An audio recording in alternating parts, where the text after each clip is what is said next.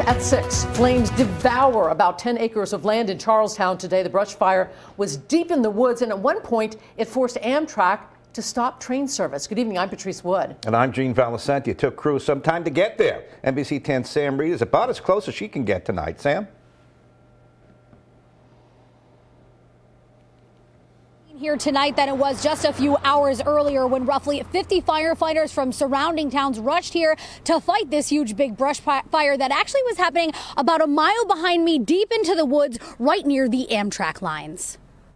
Probably started in the vicinity of along the railroad tracks or Amtrak, and I had the impression that it might have come from a report from a passing train.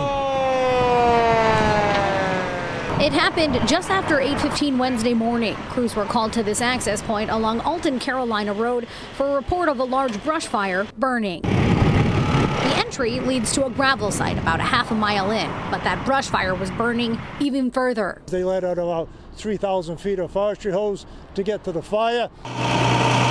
Firefighters used several ATVs to get close to the fire. Their tanker trucks could only go as far as the trails would let them. Access and locating the fire was difficult at first, trying to find the best way in. It's a heavily wooded area with no homes or businesses nearby. The southwest corner, it couldn't be any farther away from the homes that are along this road that we're working off of now. The fire forcing Amtrak to pause service so firefighters could get where they needed to go. Amtrak has been helpful with trying to hold the trains and get equipment on the rail to get to the fire. About 10 acres total is believed to have been burned. Fortunately, no one was injured. The firefighters on the line have been working really hard. With all the recent rain we've had in southern New England, a brush fire may seem out of the ordinary, but both fire chiefs say current conditions still pose a risk.